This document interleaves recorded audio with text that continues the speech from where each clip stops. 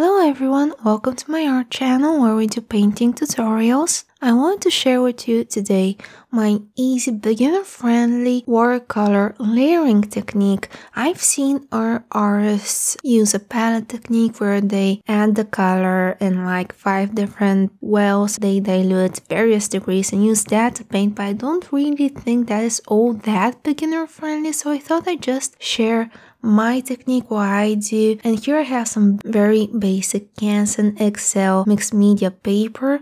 I want to keep this as beginner friendly as possible, so I won't be using a box sort of watercolor paper and that kind of stuff. I've just taped down this into 3 areas because I'll be doing 3 paintings with 3 different colors, and I separate the different areas with clear office tape. Feel free to use washi tape instead. I just want something skinny. What I do is basically I take my brush, I dip it in water, I tap it once, just once, onto my color, apply it on the top, and then dilute just with water. I do not go back to my paint. I do not touch the paint. I only do it once for the background. And I'm going to repeat this for all of my colors. I'm going to thoroughly clean my brush, tap it on the napkin or kitchen paper or toilet paper to make sure it is clean, and then I move on to my next color. I tap it once into the half pan, apply it on the top, and then just dilute it down with water.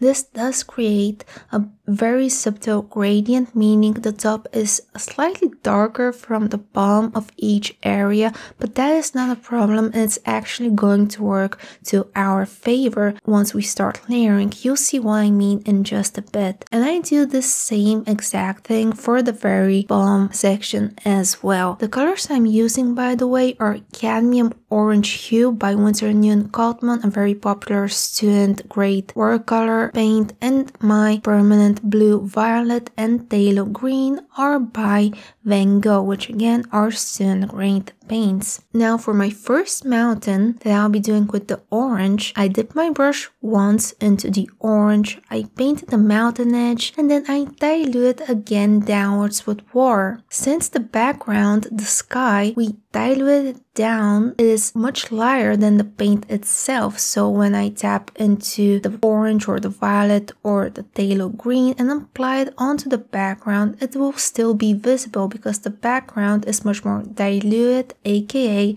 is much more pale than the actual paint. So I paint a mountain in the middle of each one of my little bookmark shapes. I just draw the edge and then I pull it all downwards with just a wet brush. I'm using a number 6 brush here, which is not too big and not too small, and the reason I chose this brush right here is it does not hold a lot of water. It's also synthetic, it's by DaVinci, and since it does not hold a lot of water, it gives you more saturated colors because the less you dilute watercolors with water, the more vibrant they end up being.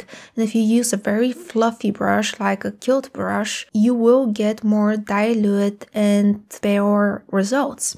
Now for my second mountains, I tap twice into each half pan. So I tap into my orange, I paint another mountain on top of the previous one, I tap once more and then bring all of that down. 2 taps means more paint, so I go over the previous layers and you won't be able to see them. Watercolors are typically transparent, but by layering and adding a bit more color there, a bit more paint, they go one on top of the other very nicely, as you can see here.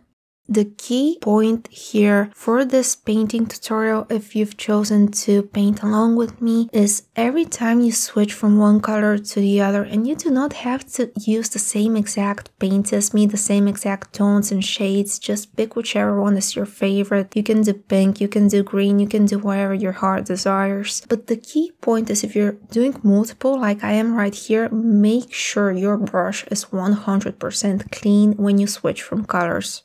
You're gonna thank me later about that one. Now for the third and final layer, well actually fourth, it's the third mountain, but the fourth layer, we only use the paint from the half pans. We don't dilute this with water. I just take my clean brush, tap into the half pan, I paint my final mountain shape and then I just fill it in with more paint. And since we've been using the watercolors for a while now, they have been activated for a lot, meaning they are back to their creamy state.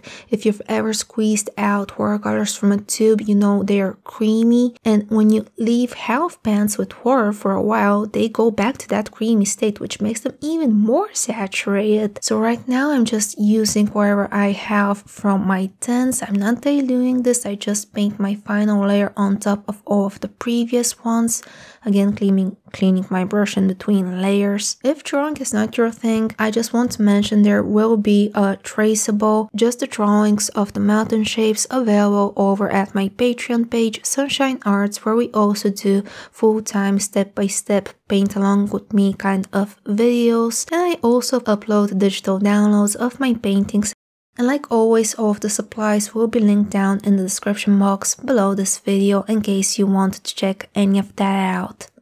And with that, we have actually finished this very simple watercolor layering practice piece. Well, actually 3 pieces. And if you've made it this long to my painting, I'm going to give you a little bonus tip.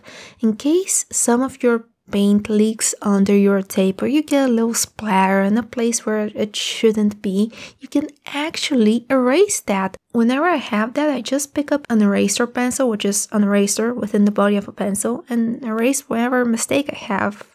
So I just wanted to share that little piece of information with you there.